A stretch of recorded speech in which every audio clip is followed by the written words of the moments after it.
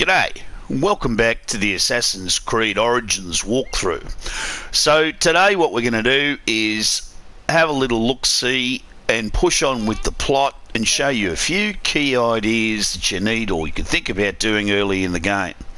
So first things first, we have now run around and turned on all of the synchronization points for the whole map. Now, if you've done that, if you've gone around and done all of them, you've had some lovely runs across the desert, you've seen some sunrises, some beautiful sunsets, and you've really had a look at the effort that's gone into the creation of the world here. It's a beautiful, big world. So I want to explain a few of these little icons that have now cropped up. The first important thing is if you look at each space round near my circle there, it tells you a number, 37 to 40. That means you should probably be around level 37 to 40 to deal with that. Here, 6 to 8, which means any of the enemies you're going to find here are level 6 to 8, etc. That's quite helpful to know because it's pretty brutal in this game. If you're not skilled up, you're going to get pasted. So you would have hopefully had a chance to slide down some pyramids and climb up the Great Pyramids of Giza, and they're actually pretty correct in terms of the way they look and all that sort of clobber. So that's particularly great. The other thing to notice is these little blue things. Little blue things with an exclamation mark usually means there's some sort of local, short-lasting issue that you can go and deal with. So they're good for money and experience, which you need. White exclamation marks are proper side quests. They're really good in this game, and they're really good in the next one. They're better than the side quests in a lot of RPGs, and in fact many of the side quests are long, involving, and better than some of the main quests. Worth pursuing early to get to know the game and get to know how it's all working. The other kind of icon is this thing here. That's a treasure. That means there's some sort of treasure going on there and you can pick it up. When you pick up treasure, you get the treasure itself, which could be a legendary weapon, could be anything like that, but could also just be cashola, which is very useful in this game and desperately necessary. The other icon that we get are these little ones here. That's where someone has taken a photograph and they've uploaded it to the internet. If you know that person, you can go there and you can like their photo. And if you're online, you can connect to that person and say, you know, I was there as well. One really important icon is this thing here, a papyrus. Now, you know that the ancient Egyptians invented writing, or certainly did a lot to push forward writing, and they wrote the stuff down, which is a lot of the way towards getting us towards books.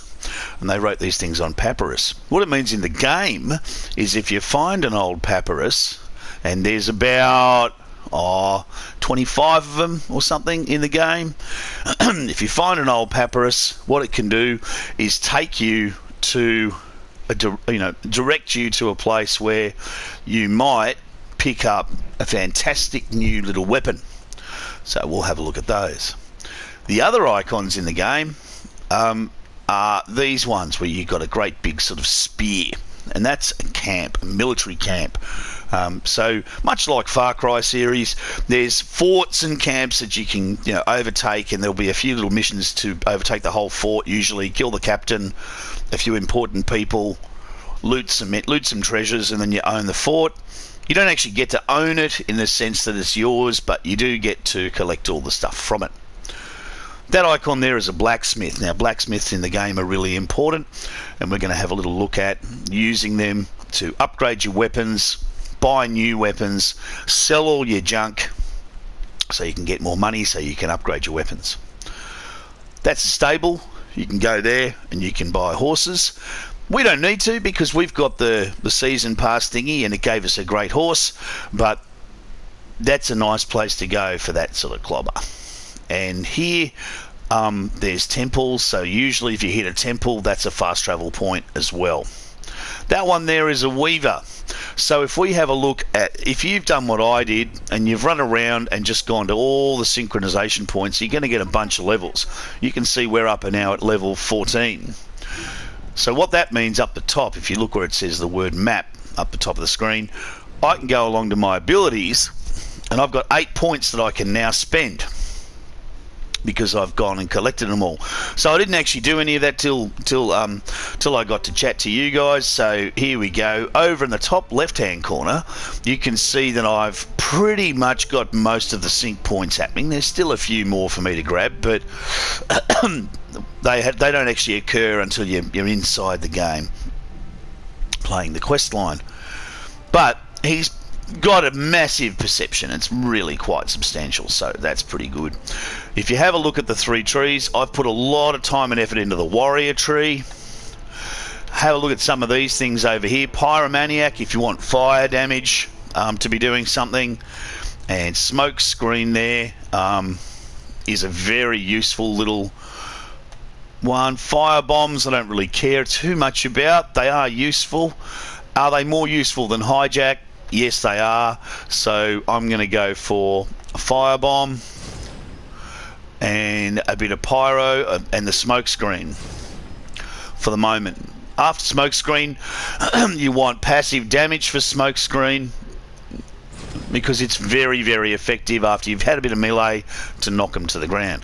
Come back over here and you can see that what I want is extended combo because I've got a +2 combo on my weapon.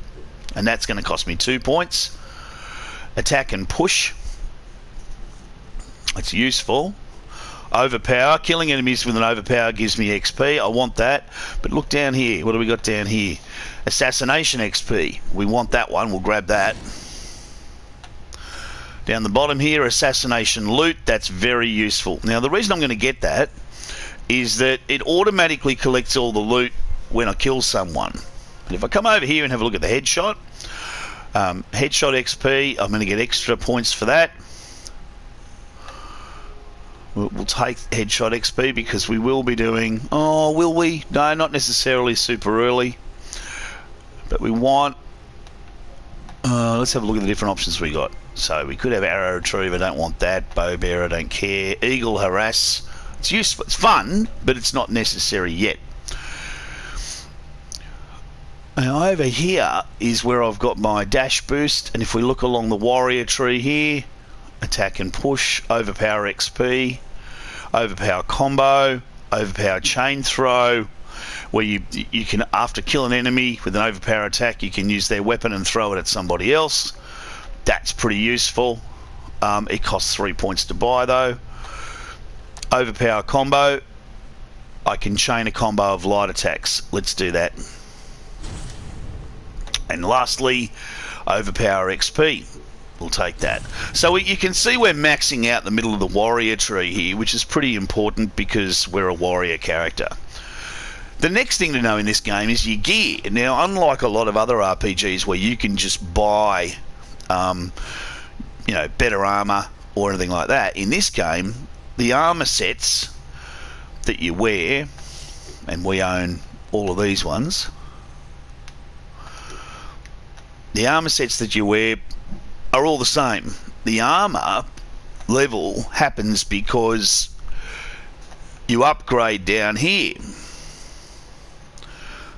That's the only place that you can upgrade.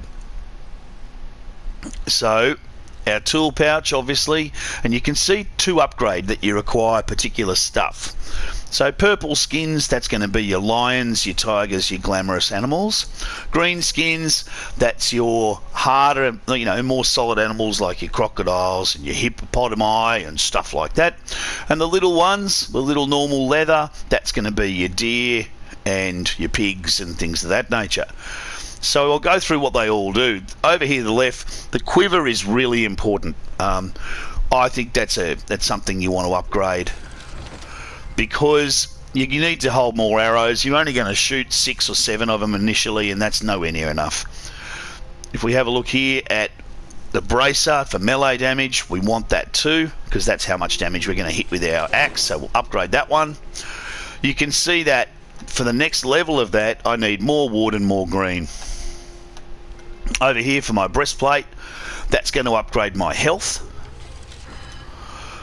And to get more of that, I need more green and more normal.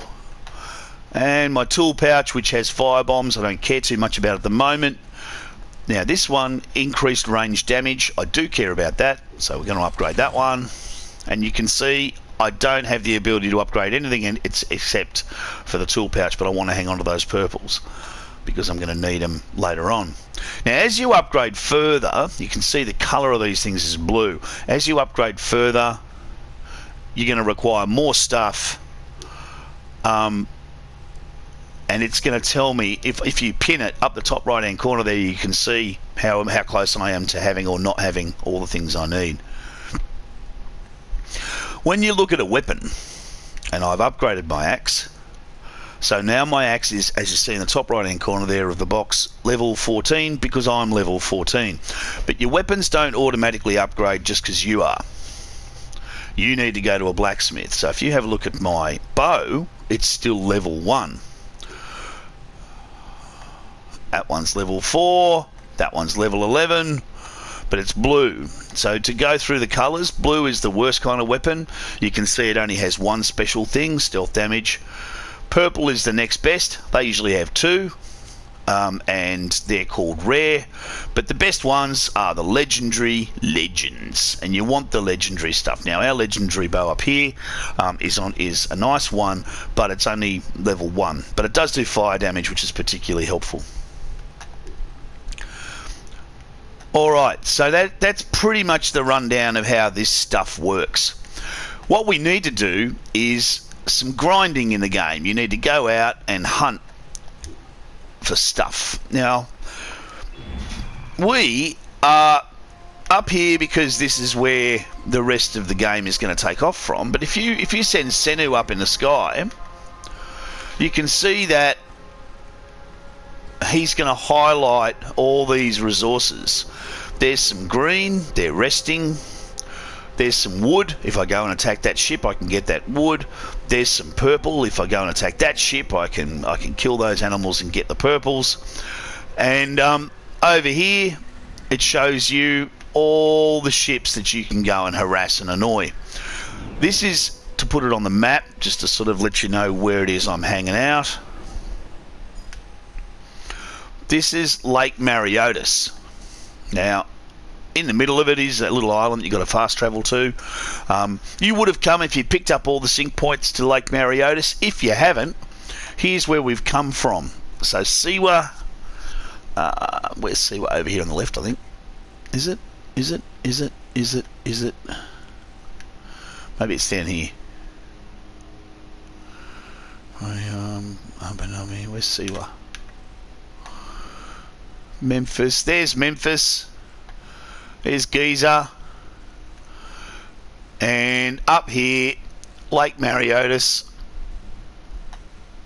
And it is a particularly good place to be a bit of a pirate. Lots and lots and lots of ships regularly for you to go and attack.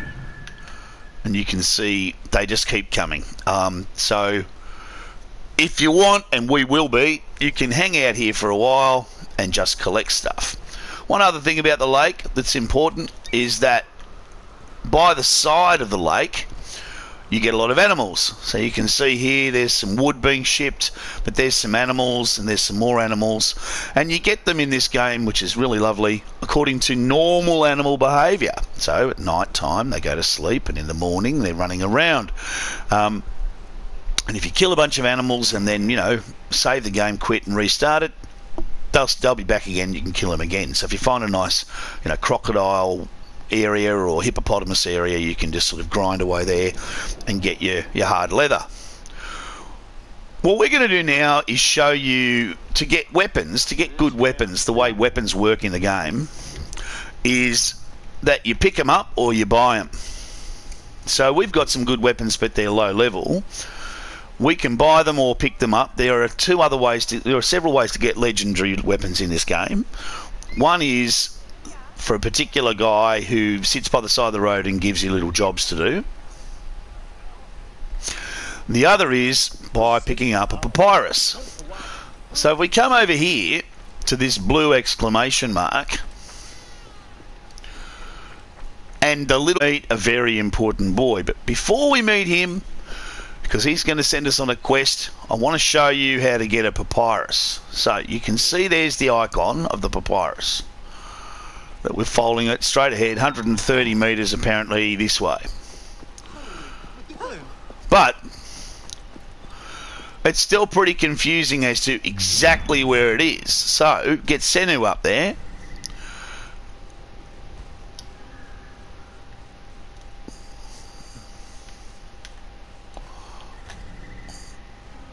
Aha! And Senu will locate exactly where it is. Good work, Senu. So in we come. Now these papyri all have a little kind of, we're going to avoid that for a sec.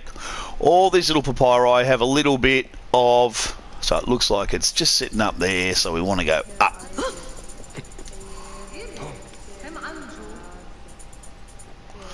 There we are. And they're usually just sitting there. There it is, just sitting there. So come on in, pick it up.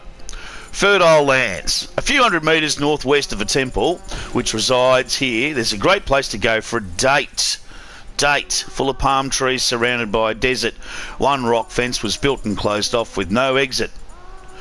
So fertile lands. Now the thing about the papyri that you need to know is that first of all, you can, if you want, scour the map to find it. So if we have a look here, a few hundred metres. That looks like a bunch of date palms. We'll have a little look there. And you can do that.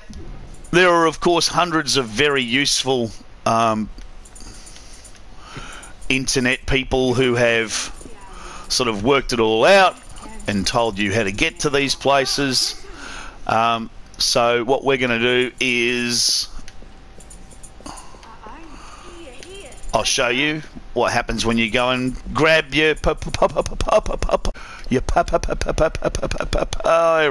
Okay, I really just need to get out of this building. What's going on? Help me out. Let's get out. Because these temples, of course, are, you know, relatively realistic, which means you can actually just be running around inside them forever. It's very often just to climb your way up and out. Boom. Okay.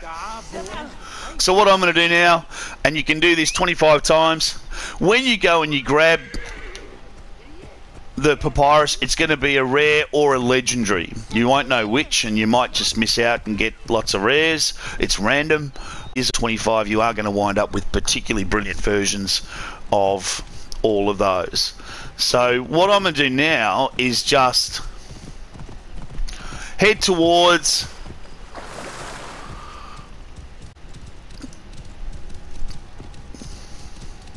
our little mark-up.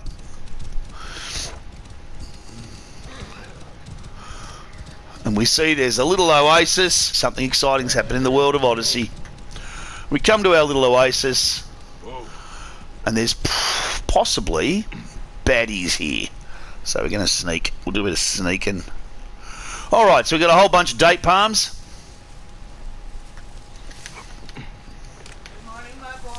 I happen to know that it's in here, but you come to where, you know, have a little search around. So if you find it, you can see the little sort of snow, hit loot. And I got myself the Smoke and Mirrors Predator bow, which is a particularly brilliant bow. So that was a nice little pickup. And we're definitely going to just put that on. Smoke and Mirrors Predator bow is a fire bow, gives you stealth damage, and is a lovely bow. But that's how the papyrus work. And there, as I say, if you want, early in the game, you can just run around and now go collecting your papyrus. And, you know, most of them you can actually get to without needing to fight anybody. And so that's the interesting thing about the game, is that you can do tons and tons and tons of stuff, really get your character rocking before you've done any of the actual main quest line. But now that we've done that one, what I want to do really quickly is show you the other way to get a legendary weapon. So we're going to come along, and of course as you ride one, you're going to, or R2, you're going to hit outside, which means, you know, if you're riding past food, if you're riding past a deer or something, it's worth doing. We're following our little blue icon. There he is, straight ahead, 150 metres. He's on the other side of that. And he's a lovely little character. Oh, we're going to have to climb over. Annoying. Alright, that's fine. We'll just climb over. There he is. Oh, and now I'm definitely going to, now that I've done all my travelling around, I'm going to shift to my camel as opposed to my horse because I think it's more fun riding a camel in this game. So we're going to go for the camel at the moment. There we go. Okay. Round the corner. See the little icon. Now this guy, this little boy here, he actually changes according to your level. So you can speak to him or you can interact with that. If you interact with that, you can just buy these. You can buy carbon crystals, which you need sometimes for upgrading stuff at the very top end, or you can buy a Haka chest. Now a Haka chest is $3 grand. You're going to get a rare or a legendary weapon or an item, but they're really not worth it because it just takes so long to get money in this game. So chat to him instead. Nejai, great warrior, come. I sell you what you want. You need it, I have it. If I don't have it, you don't need it. Redda has your back in these desolate lands. You are but a boy. How did you come by such fine treasure? Plucked from the ancient lands of the desert, the sunken vessels of the Nile, refined by handmaidens of the gods, weaponry forged in Nubian mines, Persian jewels, and Assyrian treasures. Wow. I have it all. I see. You are well traveled for such a young man. Old wisdom, Ned. I have acquired from long nights in the desert with my camel. I will see what you have. Come, look around. If you want good, Ned, I have other jobs too. So this icon shows where Redda, the merchant, is going to be.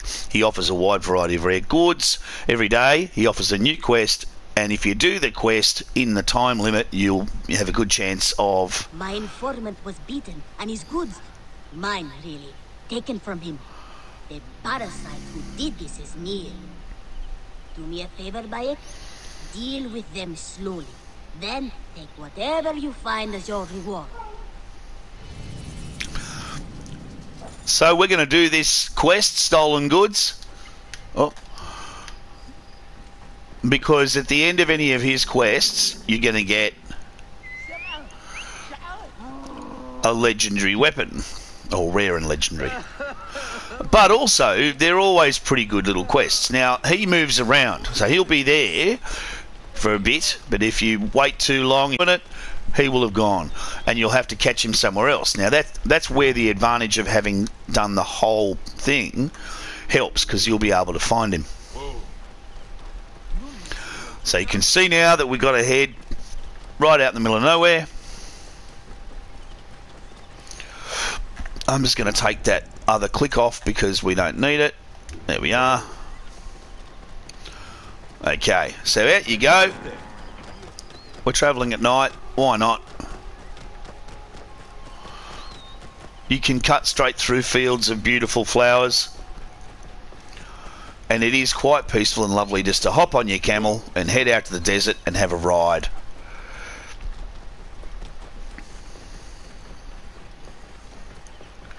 When you're heading out, remember, as you would expect, groups of bandits behave like groups of bandits. So don't just ride straight into them and start swinging, because they'll hurt you.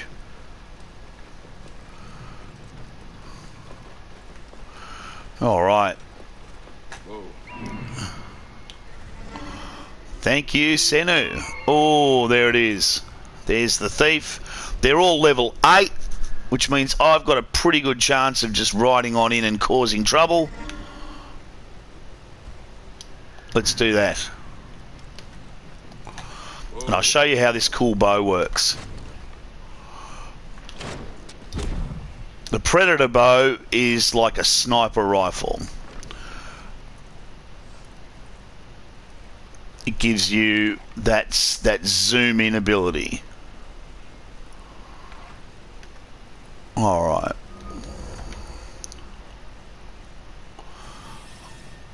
We are going to come on in, and I'm hoping I can just get a little bit of that. Take these guys out while they're asleep.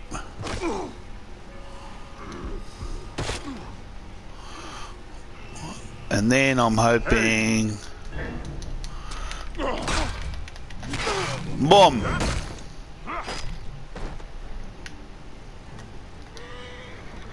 And you got to confirm the kill. You get a 1,000 XP. You get all sorts of fun stuff. And what we've picked up now is a unicorn. We are totally going to ride the unicorn. So we've picked up a legendary mount, which is just ace. I have never had this one before, so let's hop in. Bye-bye, camel. We're riding a unicorn. Because you got to be kidding me. Okay, so you can see there on the left-hand side it says location objectives. Kill the captain, which we've done. Loot the treasure. There's still some treasure to loot. So come and find your treasure. Here it is in here. Oh. And we picked this in this game. There's a really nice fiery scepter that we can grab. And I'll just show you what they look like so you can get an idea of what we're talking about. We're not going to use it because we're going to go for big heavy weapons at the moment. But scepters are like monkey magic. Whoosh, whoosh, whoosh, whoosh, whoosh, whoosh, whoosh, whoosh, whoosh. They're fast. They're faster than axes and things of that nature. And they're particularly powerful, and they made a kind of a thud noise when you hit people with them. One thing I want to now show you is another aspect of the game, which is interesting. I've got to ride my unicorn there. I just have to ride my unicorn. Oh, look at that. That's fabulous. Oh, it has rainbow feet. It has rainbow feet. Who doesn't love rainbow feet? All right, so just to let you see, I've got rainbow feet happening with my unicorn. There's her, his or her horn. And if you ride down here, you can see there's a golden question mark. And very often golden question marks lead to stone circles. So we're going to do one. There are a bunch of these in the game, and you get a little reward if you do all of them. And they will take you all across the whole of the map. My son, you wanted the stars. The stone circles show the gods' places in the sky. And your grandfather once told me they also show our place in the world.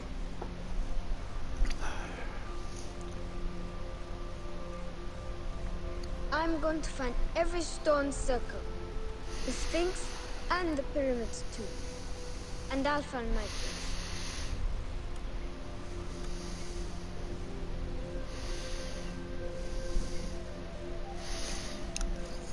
So there are these little reflective moments, and I do recommend running around the map picking them all up. So we pick this up. You can see that they make a shape.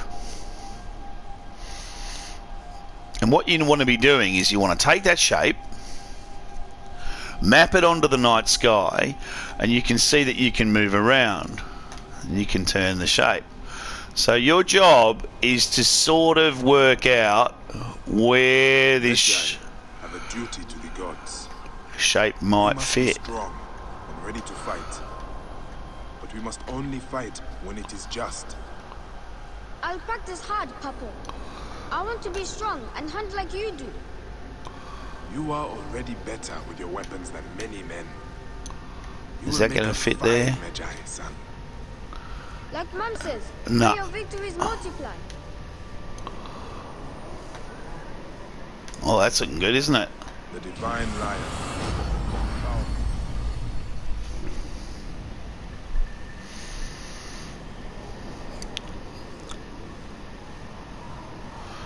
Take a little homily, little bit of wisdom,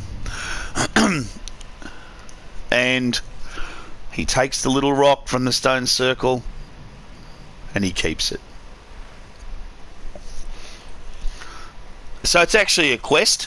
It's a long quest. You have to cover the whole map of Egypt. We will do all of them eventually, and you get 300 XP for doing that. So I'll show you what it means about quests now. You go to your quests menu, and you can see you got all, and this is going to be a thing they keep for all of it. You've got events, you've got all of them, you've got main quests, side quests, events. Events are things that pop up that are timed because of the game, and main quests are, as you would imagine, main quests. So before we come back next time, what I'm going to run off and do is a whole bunch of hunting so that I can do some upgrading of my gear down here. Lots and lots and lots of me hanging around on the boat, doing piracy, killing animals just to get these things up. And next time we join you, we'll head off into the main quest. Okay. See ya.